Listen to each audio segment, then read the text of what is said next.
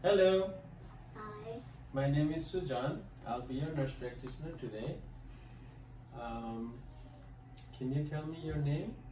my name is Ushan. San. How are you doing today? Good. Good, okay. All right, so I am going to be checking your stomach area today. Is that okay? Yes. Also, before we do, I want to let you know we're recording this at the camera, and I'm gonna be submitting this to the university for my professors to look at it and grade me. Is that okay with you? Okay. All right. Although he's a minor, his dad is helping me record this, and although he's not in the camera, I'm gonna ask him a verbal consent if that is okay to record and examine on Usan today. Is that okay? Yes, I do. Thank you. All right, Usan. So let's go ahead and examine your stomach area today. Okay? All right, in that. So now for that, I would like for you to lie back down gently. Be comfortable. All right. Okay. Now what I'm gonna ask you to do is I'm gonna ask you to pull your shirt up where I can see your belly. Pull a little bit higher up. There you go. All right. Also slightly pull your pants a little bit down so I can look at the whole abdomen, okay? All right, and your shirt, pull a little bit up. It's sliding back down. All right. All right, thank you. So first, I am going to inspect his abdomen. In inspecting, I'm looking for the shape, I'm looking for the contour, I'm looking for symmetry, I'm looking for the color, if he has jaundice or not. So his abdomen looks flat, it's symmetrical. His color is appropriate for his ethnicity. I don't see any scars, any scratches, any sore, any rashes. So inspection wise, there are no abnormal findings. So after inspection, I am going to listen to his abdomen. I'm going to listen to your abdomen, okay? Okay. I'm going to be using this stethoscope. It might be a little cold, but I'm going to warm it up. Generally, I would be on the right side of the patient. I'm on the left side because of the space here, of limited space. So now I'm going to auscultate his abdomen. I'm going to start with right lower quadrant.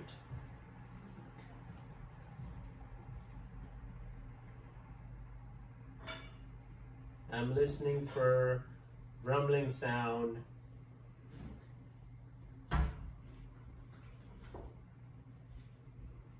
Right upper quadrant. Left upper quadrant. And left lower quadrant.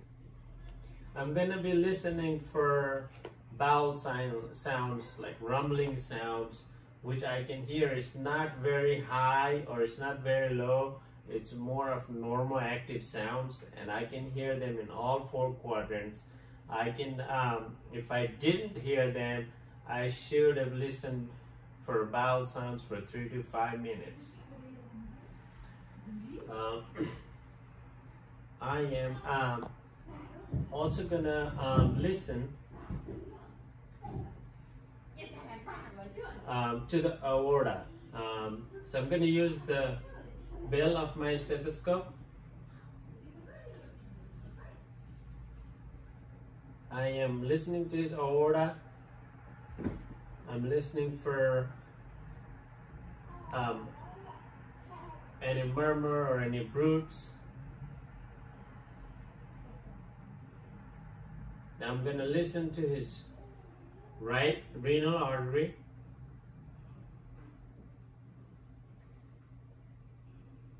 left renal artery,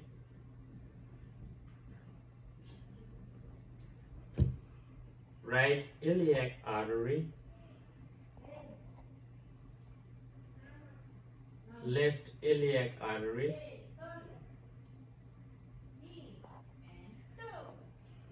right femoral artery, and then the left femoral artery. I do not hear any brutes. I'm also going to use the diaphragm to listen to the aortic artery, aorta, and then the right renal artery, the left renal artery, right iliac artery, left iliac artery, right femoral artery, and then the left femoral artery. While auscultating, I'm also going to use the bill to listen for any friction rub at the liver. I don't hear anything. No. Same thing, I'm going to listen for friction rub at the spleen on the left upper quadrant. I do not hear anything.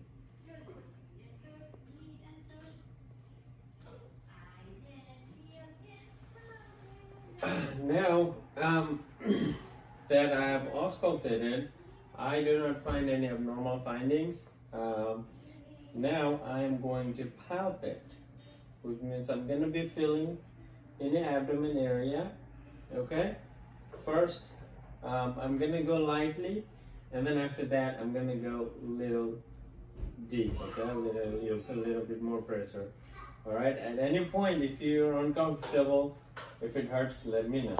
Okay, let me hear you say okay. Okay. All right. Okay, so now palpation. I'm going to palpate. I'm going to do light palpation throughout the.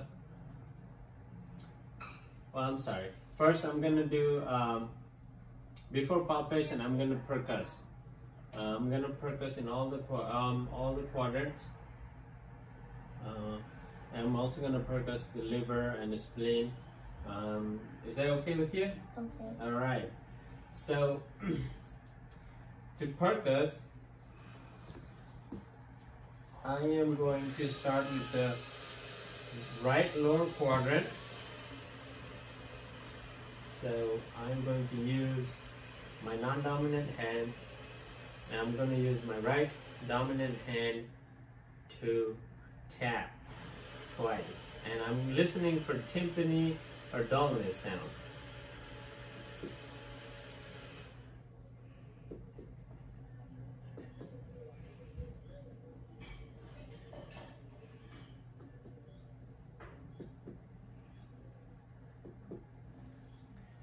So throughout the abdomen in all four quadrants, I hear tympany sound. I'm also gonna listen at the bladder, and I hear is tympany. If the bladder was full, I would hear a dull sound, but in this case, I hear tympany. Now I'm going to percuss for liver.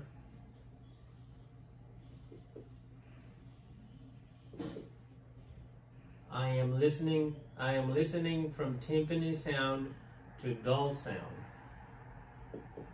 At this point, I start at 1 centimeter below the costal margin. I hear dull sound.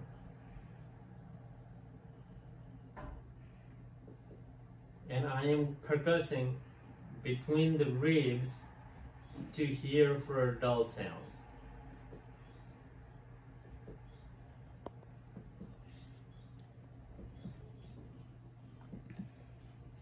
So I hear dull sound up to 5th costal margin,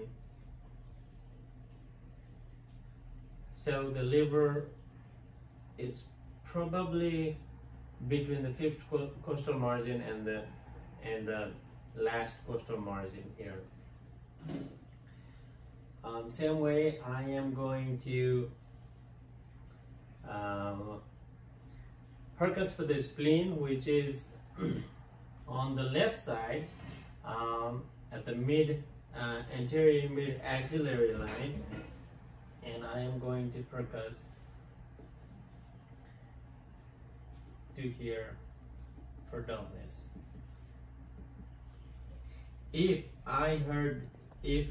there was a dullness sound at the costal margin or below the costal margin, I would suspect enlarged spleen. In this case, I do not hear that dullness, it's rather tympanic. After percussion, I'm going to palpate, like I said earlier. I'm going to start with the light palpation and then go a little bit harder and be a little deep palpation, okay? Okay. All right. So I'm going to start at the right lower quadrant. I'm feeling for any masses, any tenderness, any rebound, any guarding.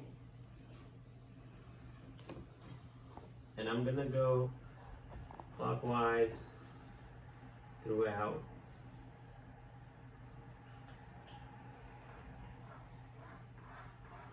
I do not feel any masses.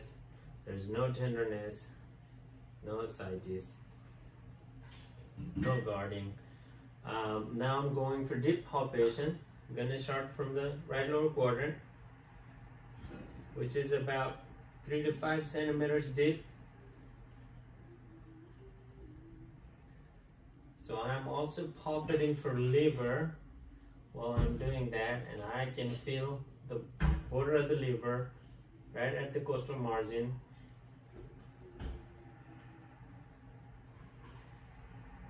Spleen on the left upper quadrant is not palpable, which is a normal finding. I am also going to palpate for the kidneys. No, you just relax and you can breathe normal. I do not feel kidneys. I can't palpate kidneys. I cannot palpate kidneys on this side either.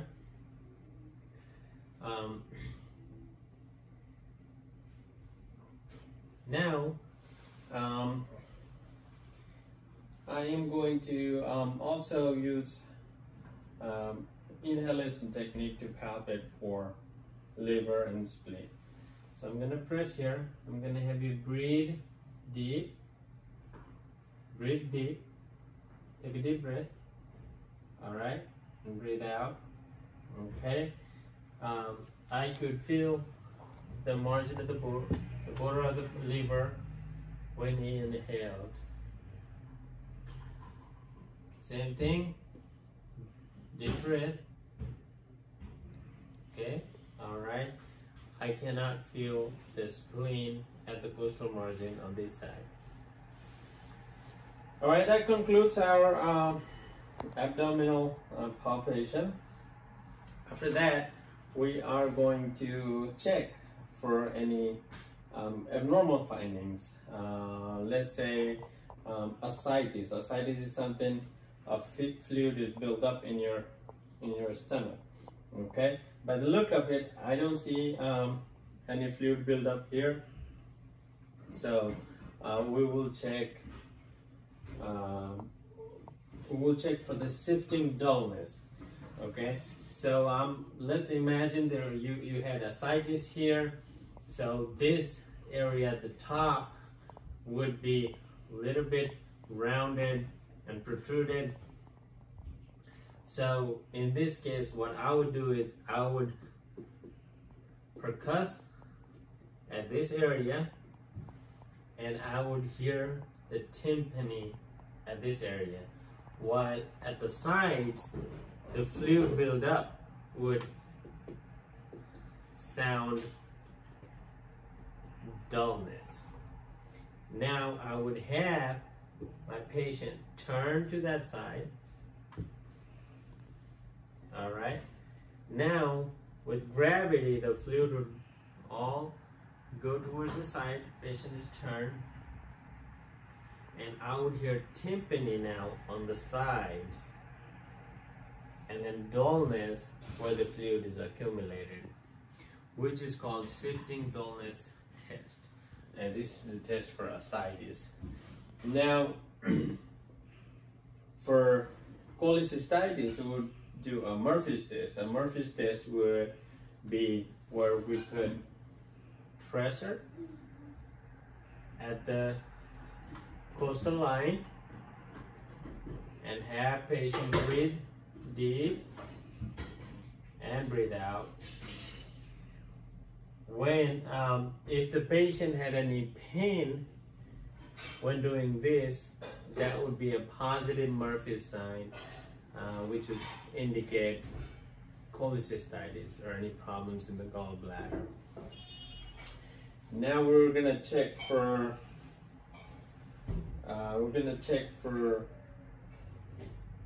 appendicitis.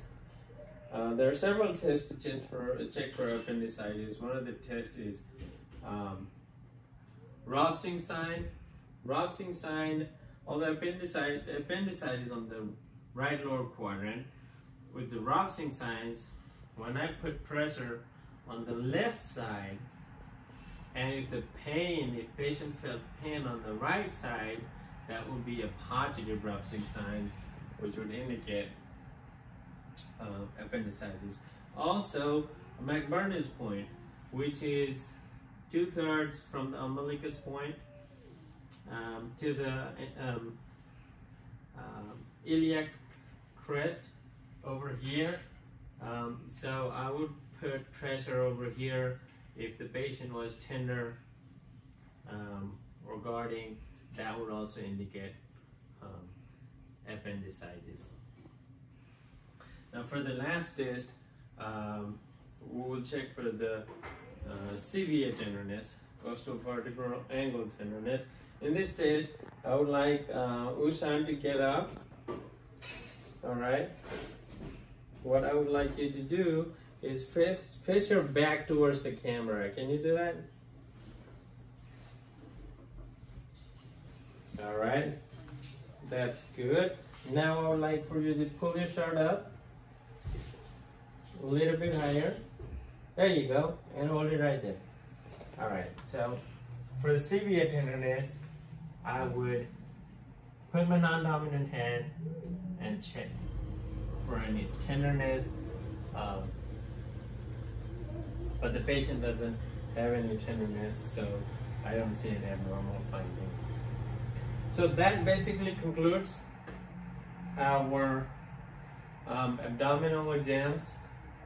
Do you have any questions for me, Usan? No. Can you look at the camera? Do you have any questions for me? No. All right. Well, thank you so much. Thank you, Mr. Suarez, for recording this. Thank you, Usan, for being my patient. And that concludes our exam today. Thank you. Thank you so much. Bye.